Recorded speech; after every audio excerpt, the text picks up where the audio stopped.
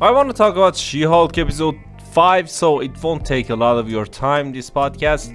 This TV show sucks. I mean, this is like the worst thing that happened to the MCU. I've been a fan of MCU since 2008. Back then I was a teenager and I still enjoy some of the projects, but She-Hulk got to be the worst thing ever. In this episode, Jennifer Walters is invited to a wedding. It is her friend's wedding and she's supposed to be the bridesmaid. This is a friend that we never heard from, she was never mentioned, and all of a sudden Jen Walters is her bridesmaid. This TV show is so poorly written that it reminds me of sitcoms that are written every week, and every week they shoot it. The actors are under pressure, they have to shoot scenes week after week after week for a few months.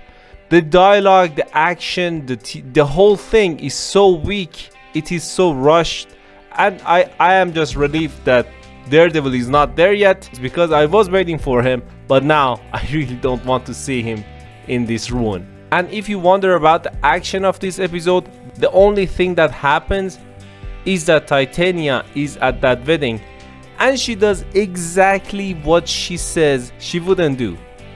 And that's it, that's the whole thing. They punch each other a few times and nothing happens in this episode. The whole She-Hulk TV show should have been wrapped in 4 or 5 episodes at most. And yeah, that's it.